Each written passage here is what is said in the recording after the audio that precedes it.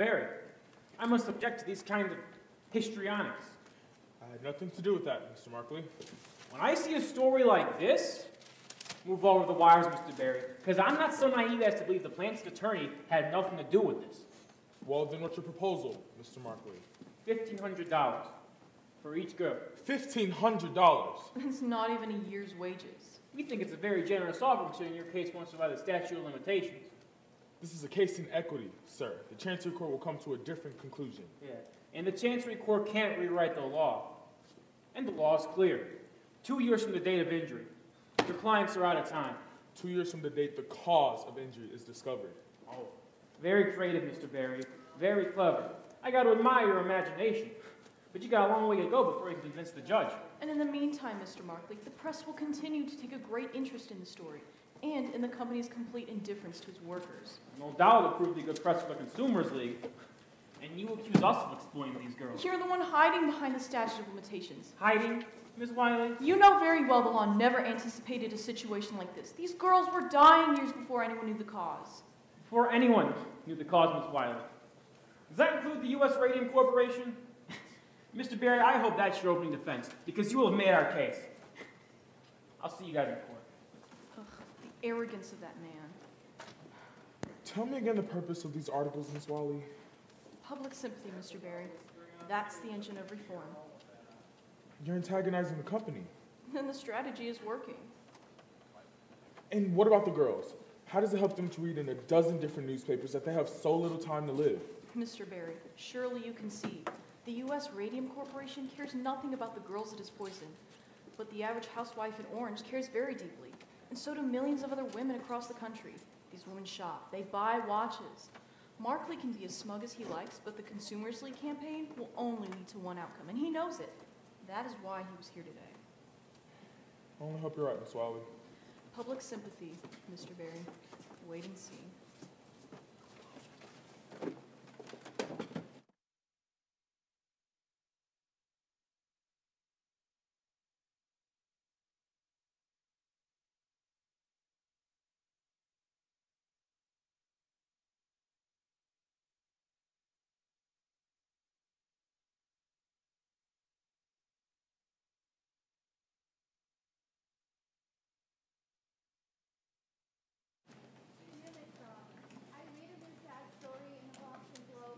I'm so sorry. It seems as if in this time of advancement, the well-being of the average worker is overlooked. Allow me to share with you girls the key to my good health at the age of 92. I call it Christian Science.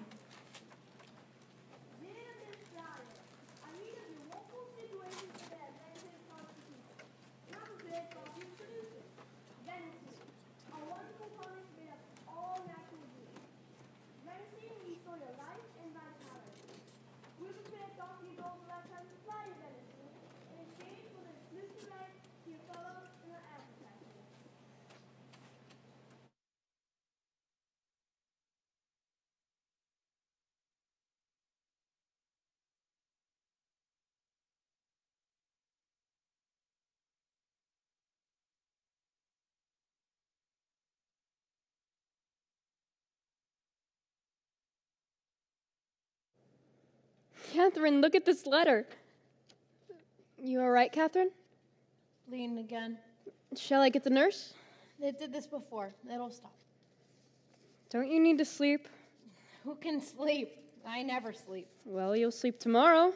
Yeah, might not wake up. Of course you'll wake up. Not if it don't go so well. Sometimes you don't come out of it so good.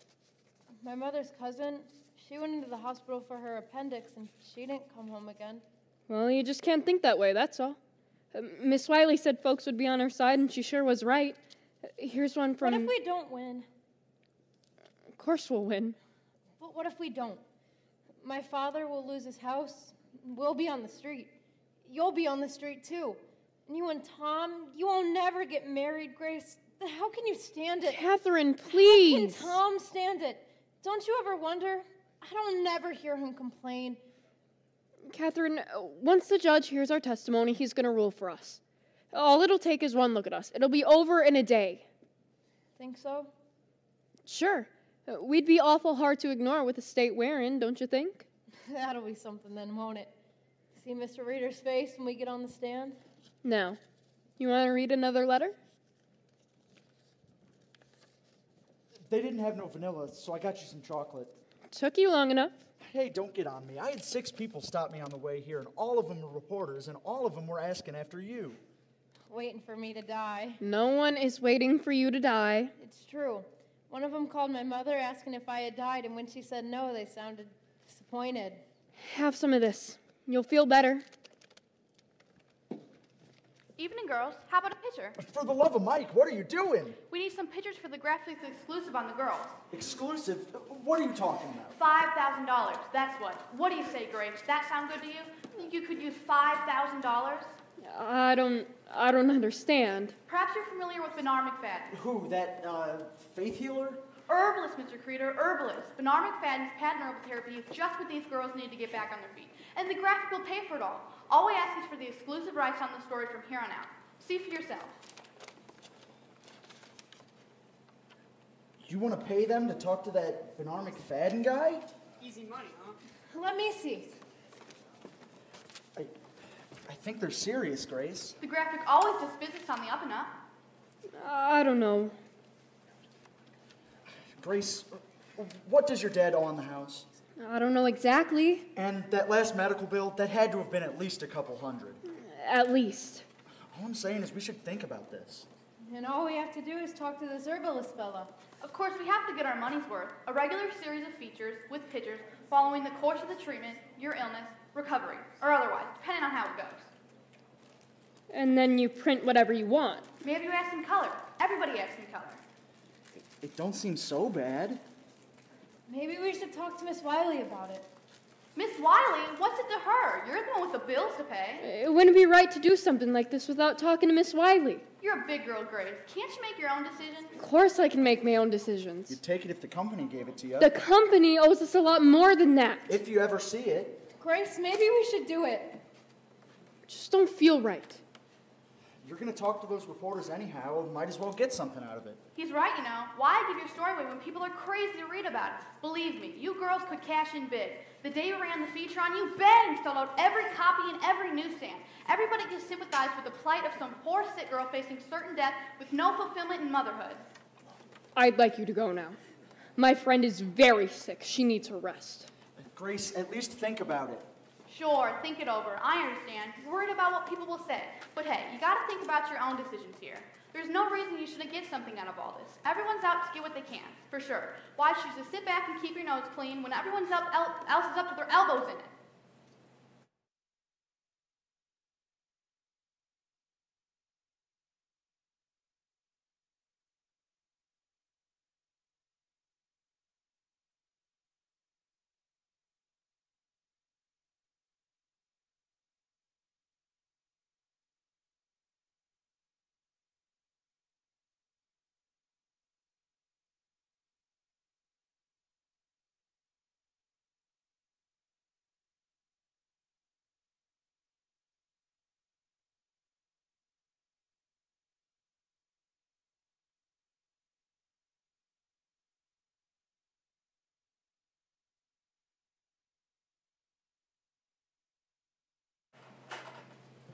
Gentlemen, I have treated a number of the girls who claim they got sick here. One of them, her jaw had rotted so bad, I could remove it simply by lifting the bone out of her mouth, as you can see here. Thank you, Dr. Neff. You can put that away now. Well then, maybe you would rather look at it on the x-rays.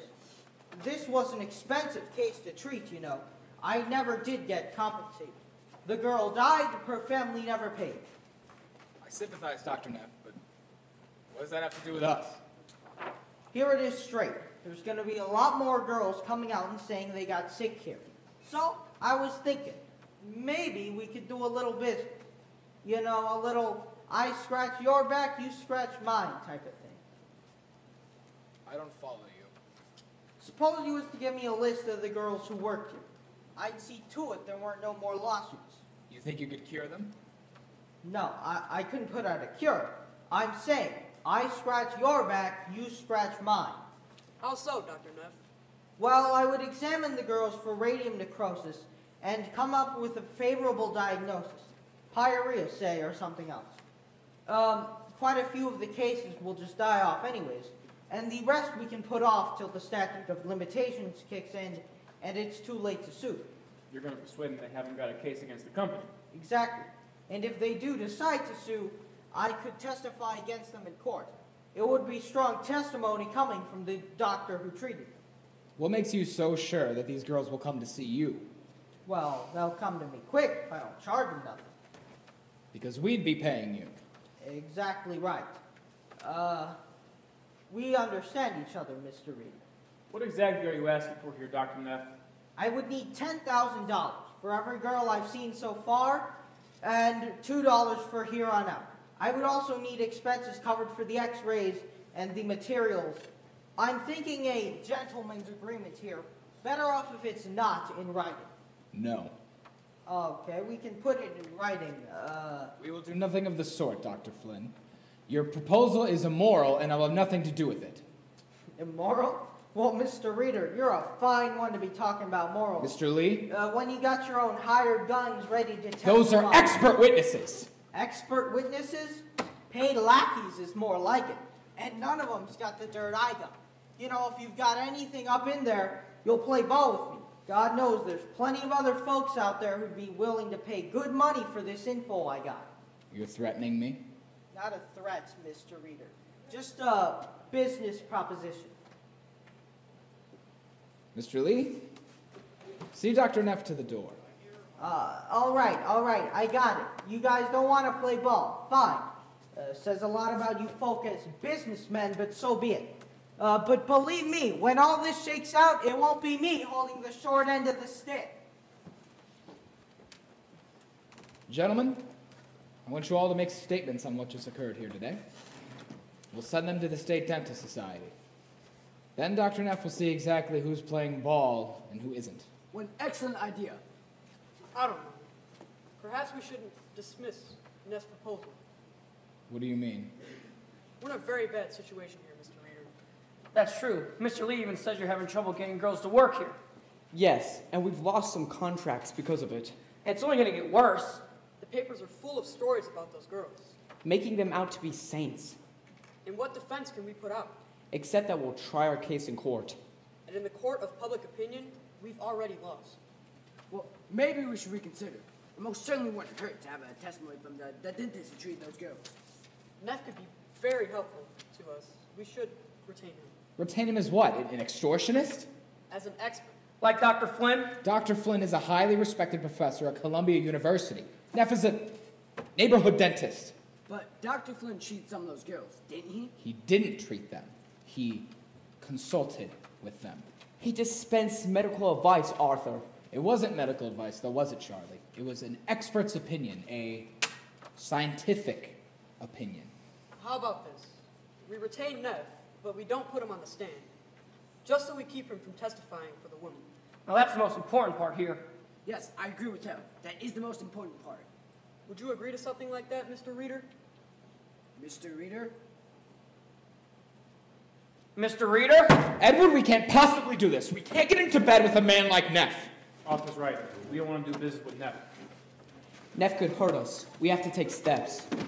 Neff's already given us everything we need. New evidence, gentlemen. This is grounds for postponement.